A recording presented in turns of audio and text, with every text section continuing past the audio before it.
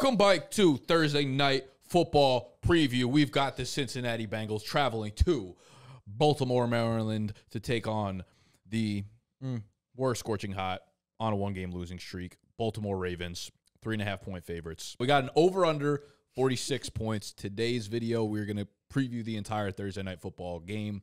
We're going to talk about key injuries. We're going to talk about storylines. We're going to take our favorite underdog squares, all the above, in between, outside of that. We'll start with the weather. It's 50 and clear. It's just going to be a nice day down there every in Baltimore. Thursday. We haven't had bad weather yet. No. Honestly, winter's coming, though. I don't even know why we give a weather report. Yeah. Our weather report's just good. Well, in the That's probably what gets them to click off. Like, brother, what are you talking in the rare weather? case, I feel like people would appreciate that, because in the rare If case it mattered, that when it does matter, yeah, we want to be the ones that provide it to them, right? Because then we're just going to fuck a bunch of shit up. so why don't we just do it when it does matter? Stop Sorry, talking about I the like fucking weather. Sorry, I like to go above and beyond for my people. Shut the fuck You up. guys believe this shit over You here? sunny side bitch. Oh my god! I'm gonna take out injuries too, because it's not important. Weather's not important. Injuries not This important. is actually a big injury. Let's just skip to the over under No, picks. Take us away. Friedman's. Key injuries: Hank. Cincinnati, T. Higgins, he's out again. Sam Hubbard, defensive end, he's out. Trey Hendrickson, their best defensive lineman by far, hyperextended his knee on Sunday. Somehow is expected to play against pretty much all odds. I want to say he'll probably be less than 100%, but I feel like every time people try to project people with injuries, they just like play through it and they go fucking beast mode. But that's huge for the Bengals if he plays anywhere near 100%, because he is graded out as one of the best defensive linemen just in the NFL this year. He is right behind Myles Garrett, Nick Bosa, and Michael Parsons in terms of just PFF pass rush grade. I don't think a lot of people think about him when they think of that group of pass rushers. So, Nah, dude's been criminally underrated since being on the Saints. yeah, I didn't know It much. was him or Derek Carr. You had to make a choice. I mean, I didn't know much about him, to be honest with you. But that's big for Cincinnati, because when you look at the Baltimore side of the ball, Ronnie Stanley likely going to be out with a high ankle sprain. I think he's actually already ruled out. Our boy Marlon Humphrey, Achilles, doubtful for this one as well. So they've got a couple big injuries to bigger name players. We've got some good players just out for this game. Our boy Marlon. I think it's calf. Is it Achilles? Calf, Achilles are considered the same thing. Leg. You wouldn't know that. Like, I'm only technically a doctor, but in our line of work, I'm more of a weatherman. same. You didn't think I saw that coming? You think I saw it coming from You did? from 2 kilometers away, southwest? I'll hit you with the coordinates. 2 weather forecasts away. Enough. Storylines. Let's talk storylines. This is just a good game. This is one of the good games that we've gotten on Thursday Night Football, or at least one of the games that we could go into it being like, we're excited for it, right? The AFC North. Other 10 weeks of season, we've hated doing this. Facts. I mean, last week was what? The Bears and the Panthers. We've had Patriot games, Commander games. Have we had a Patriots game? I feel like we have. Did we not preview Patriots? I don't know. I don't know. Every Doesn't feel right. Every Thursday game feels like a Patriots game. That's how bad it's been. Fact. But not this week. Not this week. Not now, not never. The Bengals, kind of roller coaster season. They were on a 4-game win streak prior to losing last week to the Texans. Baltimore was obviously red hot. They lost to the Cleveland Browns. But I think overall they're still both like awesome teams. Baltimore's just super well-rounded. Offensive line, top 10 in run blocking and pass blocking. They have a great defense, of course. Cincinnati side of things, their offense is obviously clicking. Joe Burrow's played probably as good about as good as he's played kind of like in his career at this point, with T. Higgins, without T. Higgins, doesn't matter. He's completely healthy and like ready to just throw up a lot of points on the scoreboard. So we're looking at this matchup, and I think the biggest weakness that I saw in terms of like one part of a team versus another was Baltimore's rushing offense versus the Bengals' rushing defense. Yeah, so it's not great. Yeah, so Baltimore, in terms of their rush offense, they are number 1 in the league in rushing yards overall, number 1 in rushing touchdowns. They have 19 on the year, number 1 in EPA per rush. Where on the flip side, Cincinnati, they're one of the worst run defenses in the NFL. And Sam Hubbard, who's actually out, is one of their better run-stuffing defensive linemen. They've allowed the 3rd most rushing yards per game, the 3rd most rushing first downs per game, the 2nd most yards per carry, and the 5th worst EPA per rush. It's not good. It's not looking good for the Cincinnati Bengals on the defensive side of the ball. They've been inconsistent on that side, whereas Baltimore's been a little bit inconsistent on offense, I guess, too, but not recently. No, I mean, they've obviously had some explosion games against, like, the Lions and the Seahawks. But, it feels like against their own divisional rivals, these teams kind of have a beat on how to slow down the Ravens' offense. So even with the injuries to Hubbard and the limitations to Hendrickson, it'll be interesting. I think they'll be coming ready to play with a game plan. Will this be the Bengals? They don't have a win in the division, do they? Because I feel like week 1 they got beat by the Browns. Week 2 they got beat by the Ravens. I don't think they played the Steelers yet. Yeah, I guess not. They don't have a division win. That's why their odds to win the division were so far out. Yeah. Because, I mean, they've won a handful of games now, but they still have to, jump teams because they've lost to all the AFC North teams. But if they win this, this felt like such a pivotal game. Plus, it was more the specific price of it. I think the last time I checked, Bengals were plus 450, and this was after they lost to the Texans. So that felt like if you were to have hit it, I wonder what their odds went to if they had post won. Deshaun Watson news. True, because the Browns were ahead of them. Browns were ahead of them. Now you kind of just assume they're not going to be ahead of them, and now it's like since he beats Baltimore, and they have the same record, or no, Baltimore will still be one ahead, but they're tied in terms of playing each other, so they'll be one behind still. They've got a while to go. I think this is a must, pretty much. Yeah, they can still make the playoffs, but if they want any chance of winning the division, getting any sort of playoff help in terms of whether it's home field or whatever, this one needs to be. Dude, I think done. If they lose this, playoffs in general is in jeopardy, not just division. Sure, but this is the time of the year where every game everyone's whatever, that Buffalo, everyone's oh, they're out, but Buffalo goes 3-0 over the next done. 3 or whatever, then it's it's fine. They're out. No, their schedule's brutal.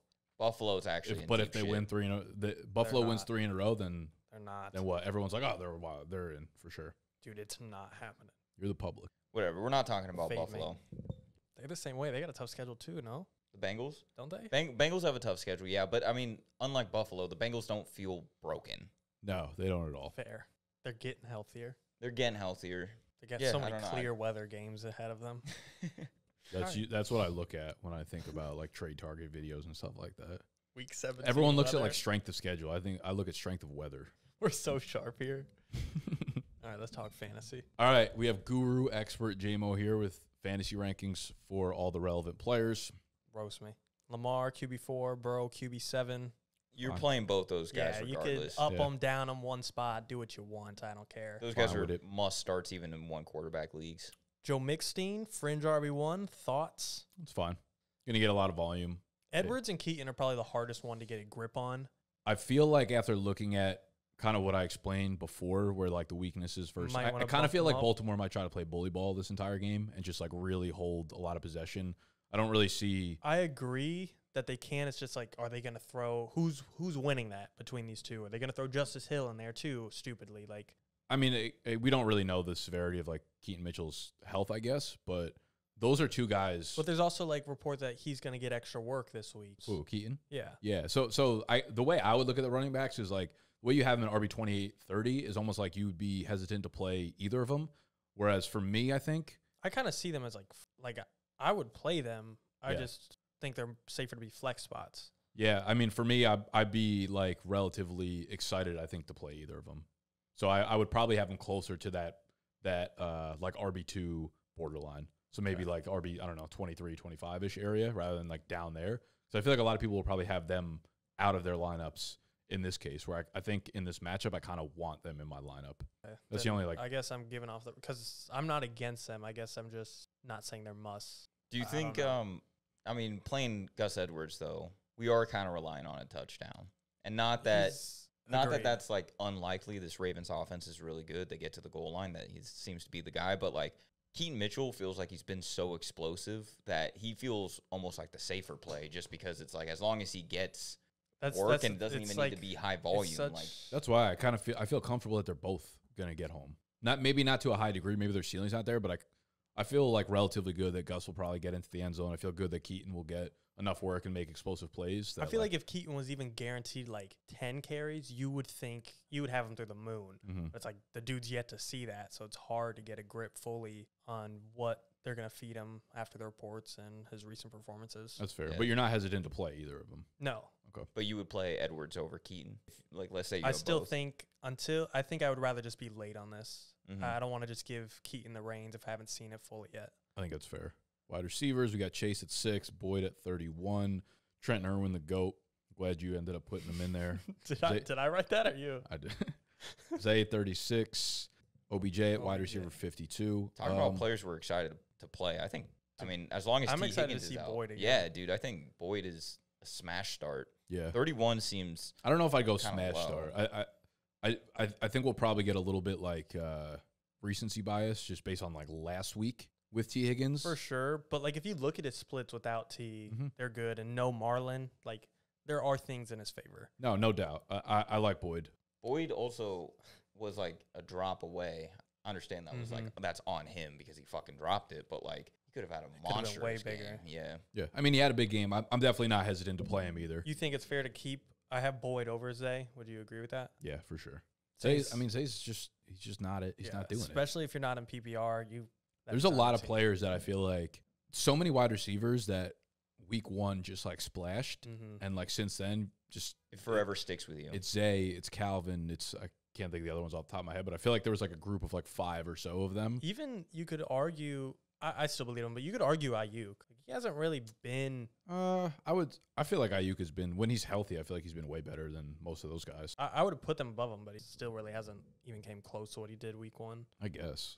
I mean, his week 1 was like insane though. Yeah, and I still have him in like 18. So Yeah. I'm not saying he's anywhere near these guys, but definitely his week 1 bumped him up to like, oh, is he a wide receiver 1 this year? And he's still not that good. Where's he at right now ranking? Was he on the top 34 video we just did? The fantasy No. one? No? No, he's not. Interesting. I mean, he I'm missed pretty sure he's time, not. and just in that offense, like, But I feel like There's he's putting days- together a bunch of like 4 for 80 and a touchdown games. I mean, when I was making the board for Deal or No Deal, between underdog projections and just kind of consensus rankings, I think he was like top 12 this week against the Bucks. So, yeah. I mean, obviously, like that's just 1 week, but you know, He's got his last 2 games, he has put up 13, which is decent. I didn't realize against Cincy, which that's pretty good. So I feel like that's kind of always been Ayuk's game, just like a quiet whole gang of yards. Maybe I'll just shut up. He's been pretty good. Yeah, I feel like you're underrating him a little bit. He hasn't had like a ton of ceiling games, but he's been like quietly pretty good all year. All right, I'll keep it down. I threw Trent Irwin in there because he plays a fuckload of snaps when T. Higgins is not playing either. We saw it last week. He played like 80% of the snaps, ended up scoring the touchdown. Wasn't like super involved. I think he only got maybe 4 targets. But I also think you could do worse than him if you are looking for like a random flex play. A lot of people play in like 14-team leagues or whatever. They need random guys to throw in their flex, PPR, or whatever. You could do worse than him. You'd probably throw him in over OBJ. Like OBJ, you need a score. Same with him, possibly. Yeah. But if you just want to bet on the more passing team, I don't think it's crazy to have him just around that same 50 range. Yeah, I think that's fair. OBJ like randomly played season low. He had like the big touchdown last week, but he played like 40% of the snaps or 50%. It came out of nowhere.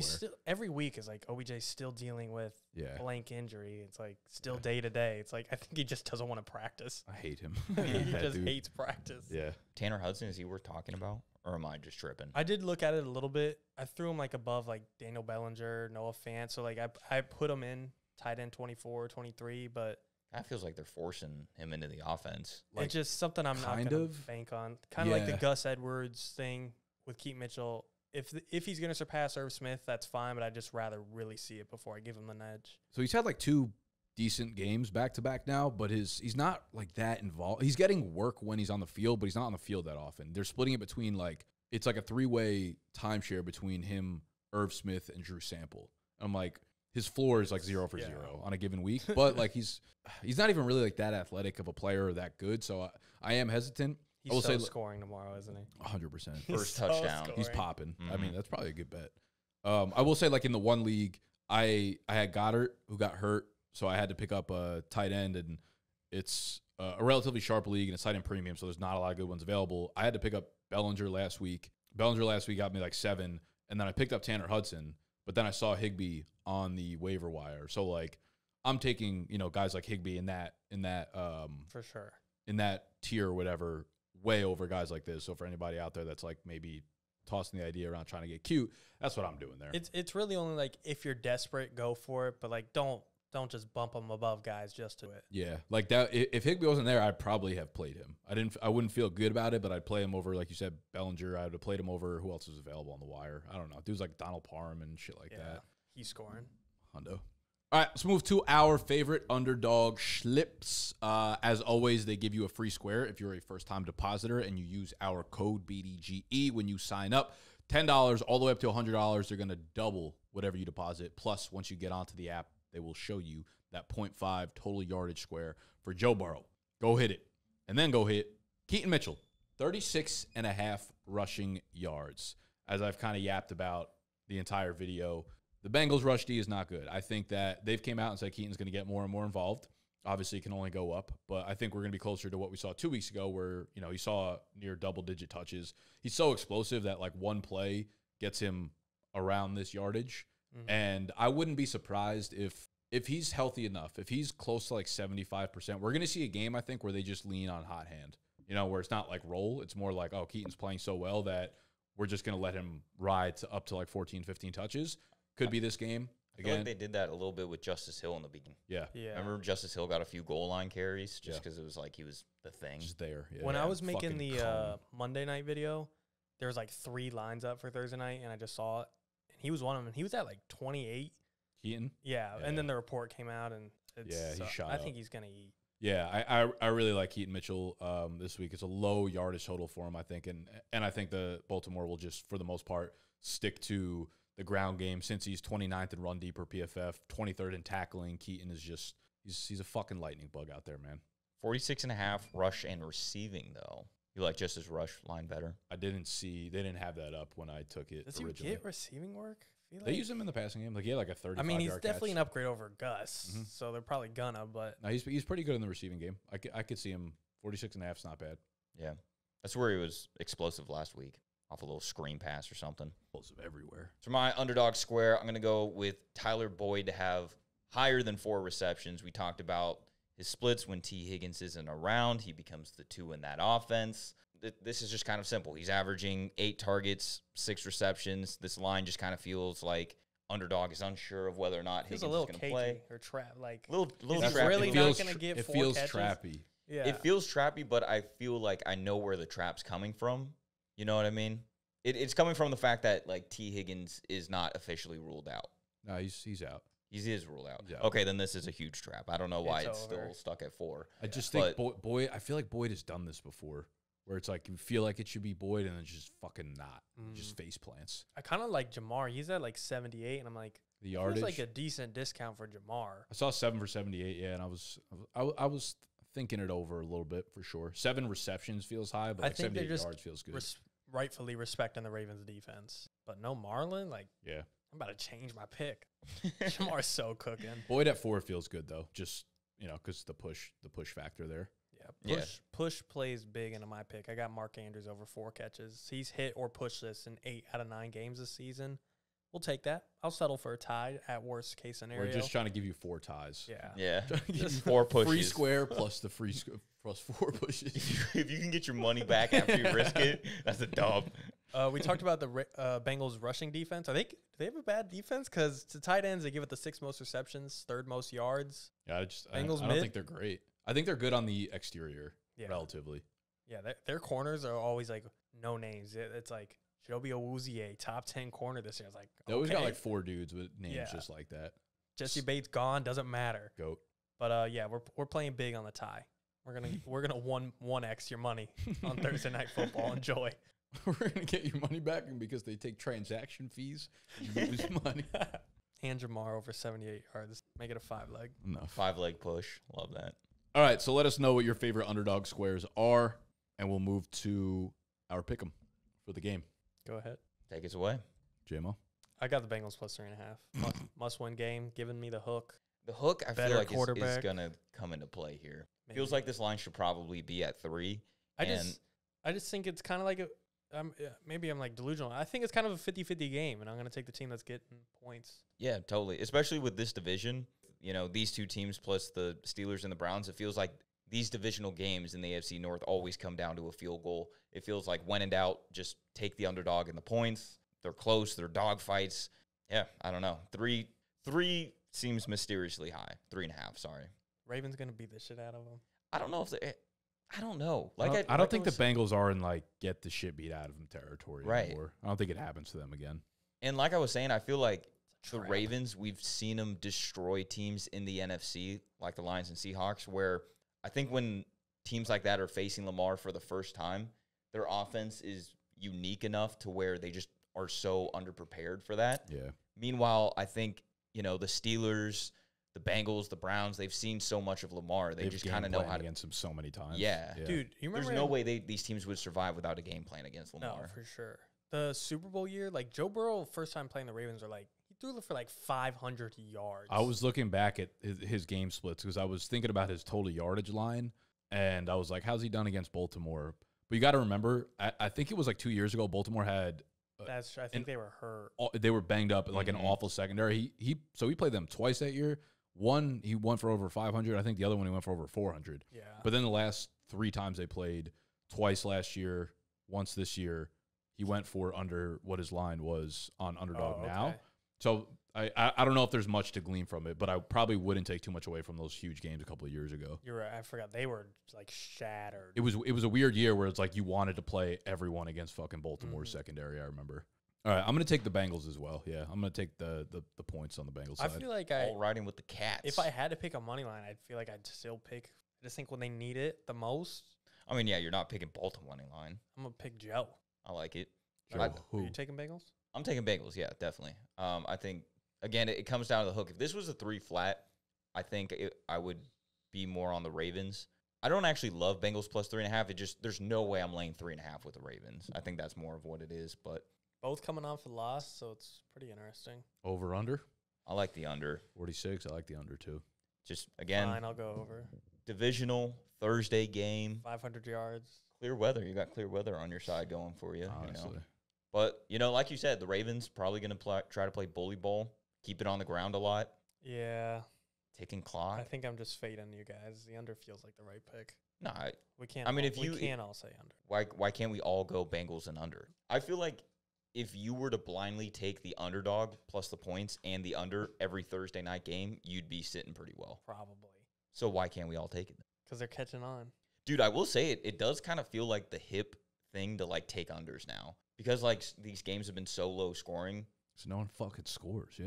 No one scores, and even with these lower totals of like someone like what was the best shootout this year? Like Chargers Lions was pretty big, but like that's so recent. There's been a couple. I mean the Texans Bengals last week was good. I'm talking about 37-30 type beat. That wasn't that far off. That was Lions Chargers. Yeah, I'm saying like outside of this recent week, I feel like I can't remember a big. What about the Seahawks Lions? That was good. That was a good one. That was an OT 31. too. Lions are like that, huh? There was also Dolphins Broncos. That was a one-sided shootout. Fucking incredible. 90 points in that game. They let up 70 points weeks ago. Good God. Never forget. So, I mean, the books probably will catch on eventually. I saw a crazy stat that was, and I'm starting to hear this trend more and more, and I started to hear it in the preseason before the season started, and I didn't know, like, what really to make of it, but there's a lot of people doing analysis on defenses playing cover 2, like deep cover 2, and someone tweeted out the touchdown to interception ratio throwing against cover 2 defenses this year.